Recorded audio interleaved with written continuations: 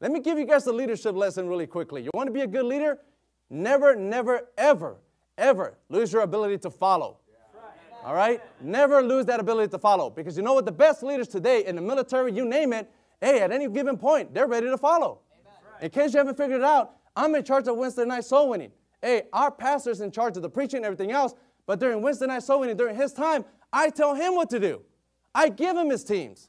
I give him his silent partner. I tell him where he's going to go. He gives me an idea where he wants to go, but I pick those specific streets, and I pair up his people, and I tell him, you're ready to go. Go, come back, give me back the map. He submits to me. I'm leading that. But guess what? Once he comes back, it reverses right away. I'm now under his authority. Why? Because he understands that, hey, at some point, I need to follow too. Right. And that's what we're asking of Anna Fanny, but I guess he doesn't have that quality. Right. And any leadership book will tell you that. Hey, good leaders also know how to follow. Right. That's how God chose them to be leaders.